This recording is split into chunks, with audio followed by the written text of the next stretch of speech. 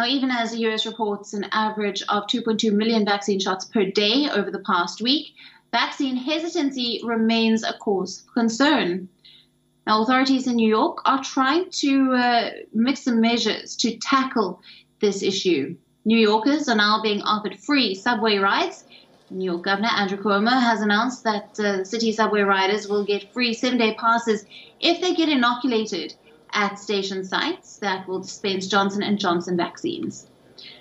The city's suburban commuter rail service, the Long Island Railroad and Metro North, will offer 2 system-wide one-way passes for riders who receive a shot at their station site.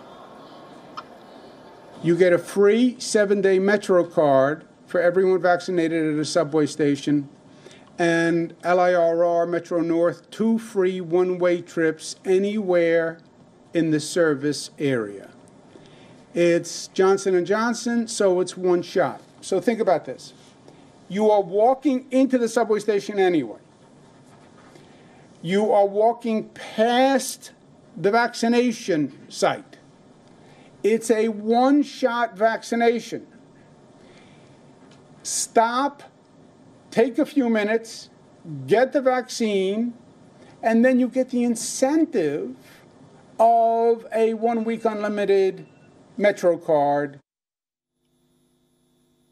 The government is adopting other ways too. Cuomo had announced last week that half of the tickets for upcoming New York Islanders National Hockey League playoff games will be reserved for the vaccinated fans.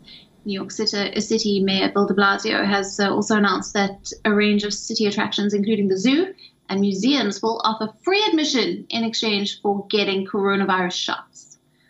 The requirements and incentives come as New York shows a huge progress against the virus since January's surge, with its COVID-19 hospitalizations down by 75% and its positivity rate down by 82% at 1.4%. But the mass vaccination drive of Biden administration has hit a major roadblock.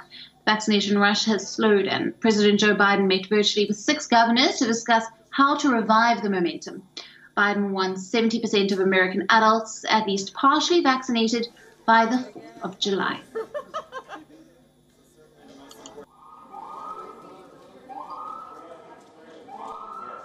WION now available in your country.